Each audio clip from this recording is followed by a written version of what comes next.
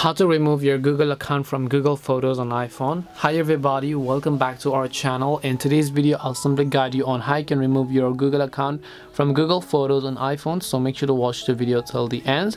In order to remove your Google account from Google Photos on your iPhone, all you have to do is simply, first of all, go ahead and then launch the Google Photos application here. Then once you launch the Google Photos app, you're going to see this type of interface where you have to just tap the profile icon from the top right hand side of the screen. Then you want to make sure to tap the drop down menu here, and then you'll find the option called manage accounts on this device, so tap on it. Now there are two things that you can do. Either you can choose to turn off the Google account, or you can choose to remove it from this device. To remove the account from Google Photos, you have to remove the account from your device, so you have to understand that, and then just tap on remove account from this device, tap on the remove button, and then the photo is going to be successfully removed.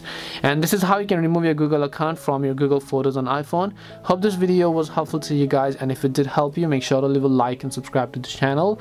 If you have got any more questions, then feel free to leave them down. Thank you for watching and see you in the next video.